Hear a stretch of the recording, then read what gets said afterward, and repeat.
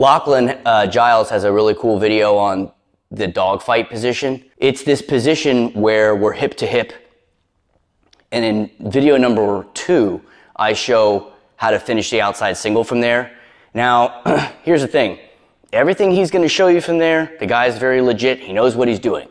I just want to add to it. I'm not taking anything away from what he's doing. I also want to show like what I would do as a wrestler from that position, because I'll tell you, in wrestling, that position sucks. And the main reason is I have to avoid my back in wrestling. So if I come up to his waist and he's got a whizzer and he smashes me down, he could potentially get a takedown and back control and, back counts. And what that looks like, he gets there from half, most of us would get there from half guard, but you could also get there from a single leg. Like if you're trying to finish the single leg and you come here and his whizzer pulls you up. Okay, the other way to get there would be from the underhook position, or from the half guard position, and you're coming up to the waist here, and then you're fighting to this position, okay? Everything that he shows is obviously awesome. He's a great jiu-jitsu player.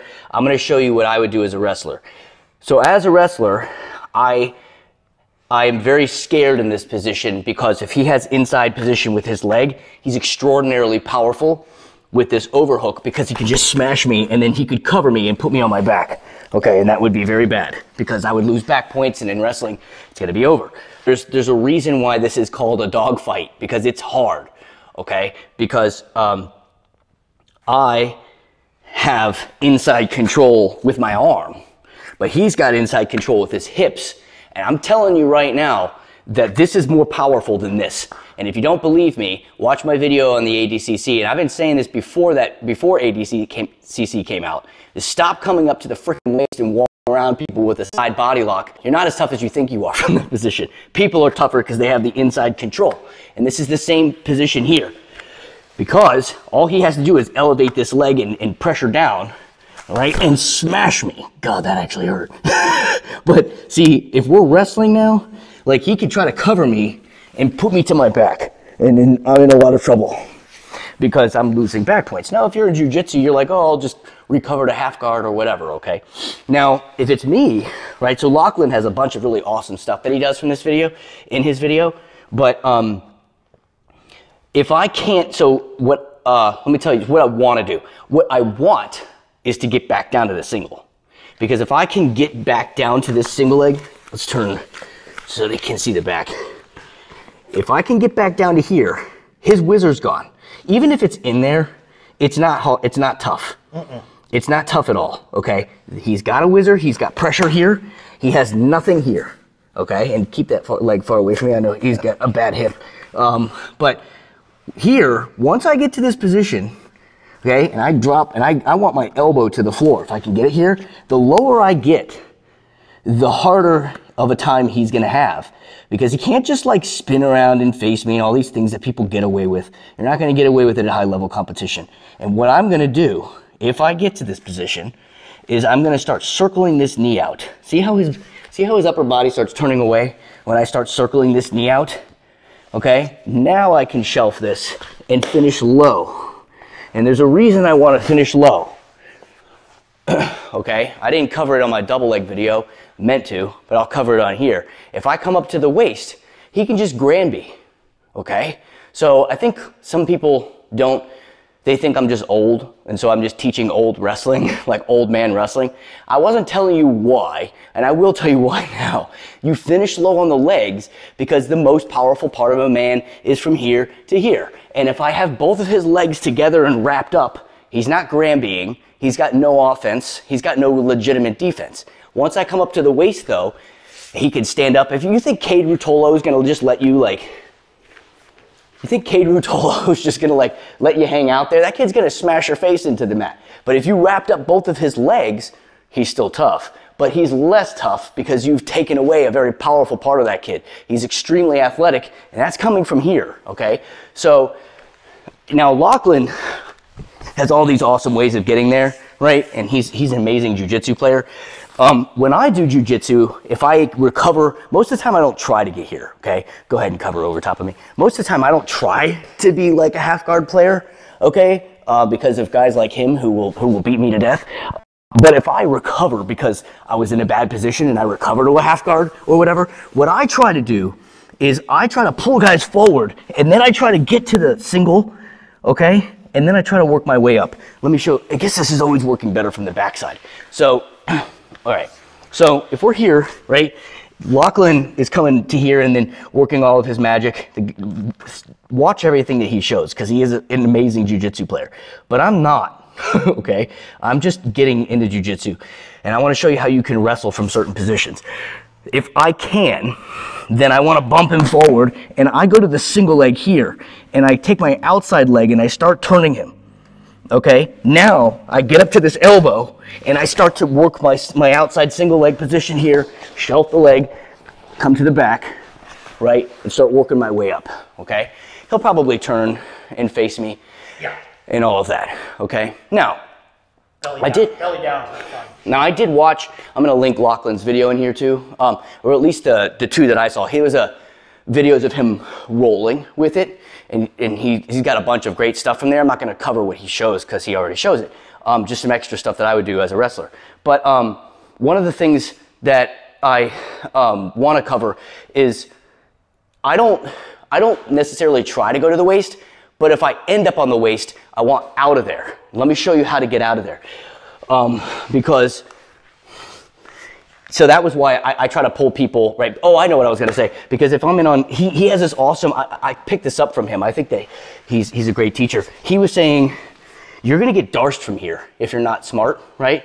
If you come up to the waist here, just right around the grab, he says you'll get darsed. We're not darser guys, but like Rutolo is. But he was saying this will make it even harder if he comes up high. I think he goes to the far arm, right? Me, personally, I feel that if I can get him low enough and I go really low here, right, from here, it's also very difficult for him to darce me, okay? And that's when I'm stepping here, and the biggest thing is me turning this knee out. Don't try to do it with your arms, okay? Like I say in video number 2, I want my forearms rested on the floor here, and go ahead and get the whizzer, and he'll be here, right? And I want to transfer his weight. So this is the positional battle that you're gonna have. I'm gonna be up around his waist, okay? We're gonna talk about the dogfight here, okay? That's the position I want to be in. But let's say I can't get there. Let's say I came up off the waist, I didn't get darsed on the way up, and I am in this position, which is the position Lachlan's talking about, the dogfight. Here's the problem. He wants to put my weight on this leg, okay? And then now I'm in trouble. See how I can't get my arm back down, okay? I want to put his weight over there.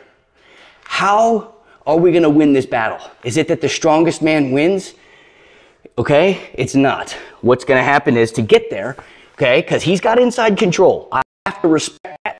He's got power. And if he's pushing into me and putting my weight over here, I'm not shelving that leg now. So how am I going to get it? I'm going to get it by twisting his knee out. See, and if you look close, there, turn around. If you look closely, the way I'm doing it, we're here. I'm going to windshield wiper this out. See how I'm keeping my foot parallel to the floor? And then I'm windshield light wiping that knee out. Now I can get my body behind it. See? That puts the weight on his far leg now. Because once I windshield wiper here and I'm pushing, okay, it's super light now. Now trust me when I tell you, I don't want to stay up here. Now that I've got his waist down here, or his weight on that side, I drop down. You see how he's already losing it? See how he's almost falling to that hip when I drop down? And it's because I'm lifting here. Come over here. Isn't that amazing how well that works? I have no power from there. I can't. I mean, he's so strong, dude. I barely can move from that position. It's all, I'll show it from the front. I think that's the best way of showing it. Yeah, okay. Yeah. So we're here, and we're in the dogfight. And he's got to put pressure into me, and I'm putting pressure into him. But it's not the strongest person's going to win this battle. Don't do that. You're not going to, it's dumb. That's why it's called a dogfight, because people are fighting, okay? You're taking this foot and you're swinging it out now. See how his weight went over there? I have him now. I have positional control. I'm going to drop down. And I've shown this from the standing position too. Now that I drop down, now I can get my body behind this, shelf it, and climb up to side control. Okay, so that's the game. If I pull his leg out, you can do it in wrestling. They don't like you to rip it, but if you're controlling it, and you, by the way, you better, Because if you stay in that position for more than a few seconds, they blow the whistle, all for nothing, okay? So I want to be down low. I don't want to be up high. So a lot of times what people do is they can't get back down to low because they haven't transferred the weight over there. I have to transfer the weight over there. The only way I'm going to do it is by turning his knee out. When I turn his knee out, his weight goes this way. Now I can drop back down to the single, okay? Works every time. Climbing up to the top, yeah, climbing up isn't the way to do it because his legs are back on the ground and that's where his power is. Staying low, I'm taking his power away. So, okay, so now let's say this is just a beast of a human being. And I'm back in the dogfight and he's got inside control. And I'm like, we've been here, let's say, a few times, and that sort of stuff isn't working for me. He's smart. He knows when I start doing this that he's going to be putting the whole, okay? So now what I do is I go, okay, I'm not winning this battle. I don't want him to have inside control anymore, and I'm not going to get his back. That was the benefit of me doing it before, is I can get his back, okay? So now what I'm going to do is I'm coming out, and I'm going to get my knee in front of his. And now we're straight up wrestling. Because I can come up here if I want, but there's not a reason to, because I just go straight to the cement mixer. And you see how I'm blocking him now? This is the same position that I've taught before, just to come up to your waist, of having inside body lock position. See, this is the same position when I'm back here as having side body lock position. Remember what happens from side body lock position? Yes, I'll get owned because he has inside position. So I get inside position, don't go to the bottom, come ahead and cement mixer him over. Now I can start working some offense, working the arms, whatever. It put me in a good position got me out of the dogfight, okay? So, let's show it from the back. You're right, this was gonna be a longer video. Dom's like, this is gonna be a long video. So yeah, so I'm trying to make this work for me. It's not working, he's not giving it to me. I can't get down because he's too freaking strong and he's too good at knowing the game, which is he doesn't want me transferring this, so we're in this battle. So I'm gonna come here, and I'm blocking, I'm gonna cement mixer, pancake him, take this knee out, and I block here, okay? And I come to the cement mixer and pull him over, okay? Now, the reason that this works is because I'm blocking his knee, and then now I'm pulling him across it, and you see how he's got no post because it's gone? It'll never work from here. Don't even try it. If I come up here, over, because he's got the power here. So I have to come here, then come here and rip them over. Now, if it's me and they turn into me, I'm going to start trying to work this arm, right? And I like the Kimura. I'll step over. I'll go to the Kimura. But Dom had a really good point. If we cement mixer them and they turn away, they open their throat. And he goes to north-south, and then he finishes the choke from there. And he's got some really great details. There's a bunch of people online that have really great details of finishing north-south. This guy's really good at it. He pins your forearm to the ground, and he puts a tremendous amount of pressure on it. But the point is, the dogfight just went to an awesome position, and that is wrestling. Like, yes, you can, in wrestling, all you have to do is have an arm in there if your hands are locked. If your hands aren't locked, you can still do the north-south, and it's still a choke, and it's still a pin, and it's still legal. You're allowed to just pin their hand down and go to there. This is straight up. An arm in.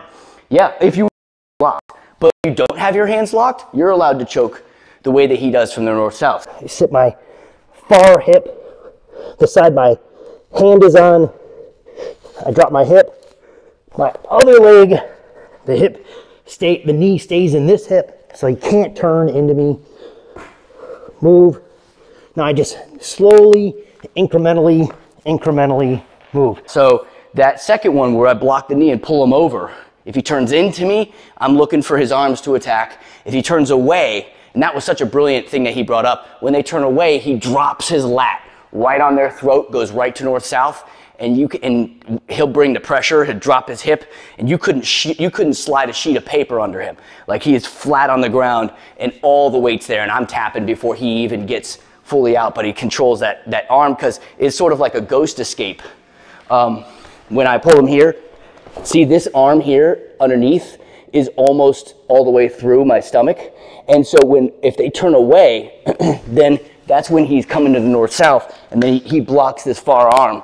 And Dom exposes that throat and gets the tap. I wasn't just today, he taught me all his little details. I'm not showing it here, because again, not a black belt in Jiu Jitsu, so I don't want to pretend like I am a black belt in Jiu Jitsu, okay? I don't like when people go outside their expertise. I'm showing you how to wrestle for Jiu Jitsu, because I'm 31 years in wrestling, 3 years into Jiu Jitsu, okay? So that's how I would operate from there. I would also operate from half guard by trying to pull him forward with my knee so that I can get to the outside single and not go to the waist first. But if it happens, it happens. But I would want from half guard to pull him all the way forward with my knee if I can to get to the outside single. And then that way I don't have to worry about the whole waist thing. I'm already in an advantageous position, okay? So if you're new to the channel, thanks for watching. And if you're a follower, thanks again. Like and subscribe if you're not new, if you aren't subscribed yet, and share the videos. Please comment. Everything that we're doing now is based off of people's comments, and so happy to help. Thanks again.